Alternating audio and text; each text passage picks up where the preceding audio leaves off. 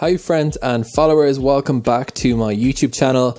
My name is Daniel Rosal and this channel focuses on life on the ground here in Jerusalem and Israel. From today there are just 61 days to go until Israeli residents will go to the polls to vote for their local representatives. These municipal elections matter everywhere in Israel, but my attention is naturally most focused on the city in which I live, Jerusalem. Demographically, Jerusalem is a vastly complicated city, and the complicated nature of it can be felt keenly during the local election season. East Jerusalem remains mostly Palestinian, and its residents traditionally boycott the elections because they see them as legitimizing Israeli control over the entire city of Jerusalem, which is something that they repudiate. As I mentioned in a previous video, the municipal elections in Jerusalem are shaping up to become a rather stark fighting ground between left and right. Today there was some news on the campaign front that many residents will be glad to hear about, which was the decision of the left parties to merge their electoral lists. Specifically, Meretz, Avodah, Yesh Atid and Yossi Havilio have decided to run together in the municipal elections, effectively consolidating the left-leaning parties into one electoral bloc.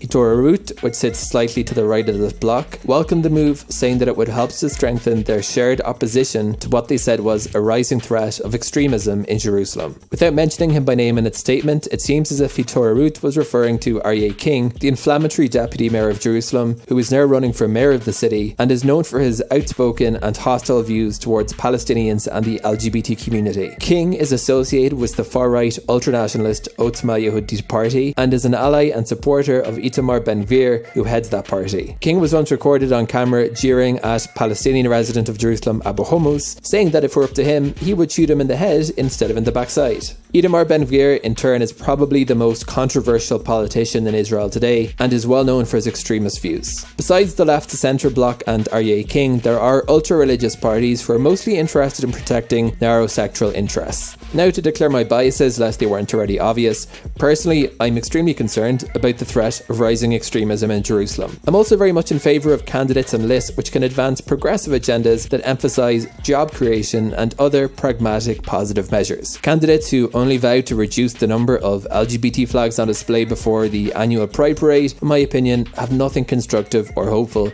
to offer the city and its future. Want to get more videos from me or have thoughts about the future of the city and the upcoming elections? Then please consider liking this video and subscribing to this YouTube channel.